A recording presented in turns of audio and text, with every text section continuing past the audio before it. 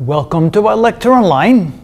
Here in this video we're going to explore a very strange but very interesting and very useful mathematical entity called the Dirac delta function.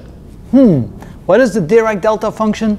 Well, it's actually kind of strange, and it's not actually a function because it's not really defined over all values of x. But we call it a function, and also by itself it really doesn't mean anything. So let's explore the definition of what a Dirac delta function is.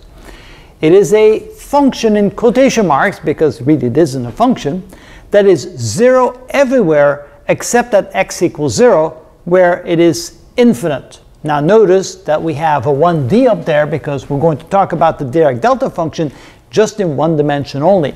Once we get a feel for what it is in one dimension, we'll expand it to 3 dimensions. So by definition, we can take the integral of the Dirac delta function from minus infinity to infinity, and that will equal 1. And that's the key to the definition. Now, does that definition really make sense? It really doesn't, so we just simply say we define it as such. Let me explain why it doesn't make sense. So here, the blue is the graphical representation of the Dirac delta function. Notice that it's 0 for all values of x except for one value only. When x equals 0, the function, again in quotation marks, the function is infinite. Notice that line will go up to infinity, never stop, just keep going in the y direction forever.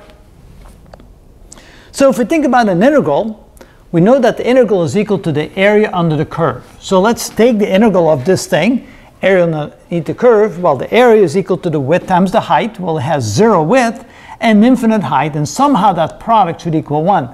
So we know that in traditional mathematics that doesn't make any sense at all. We just need to get over that problem simply by ignoring that, because really it is a function.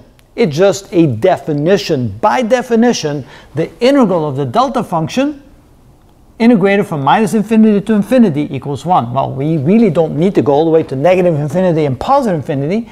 We can integrate it from minus 1 to 1, or from minus 0.1 to plus 0.1, or from minus a million to plus a million. It doesn't matter, as long as we include that one point at the origin where the Dirac delta function is infinite. So essentially, in algebra we can define it as 0 for all values of x that are not equal to 0, and infinite for the one value only when x equals 0.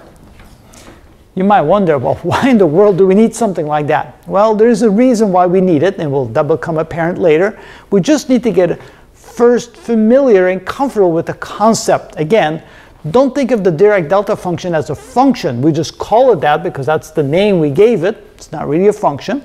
And by itself, the Dirac delta function really has no meaning.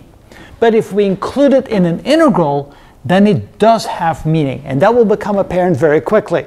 So when we include it in some integral, for example, when we multiply the Dirac delta function with another function, then we integrate, it does give you a very special meaning. So it does have relevance, it does have importance and usefulness, but like this, it's simply a definition.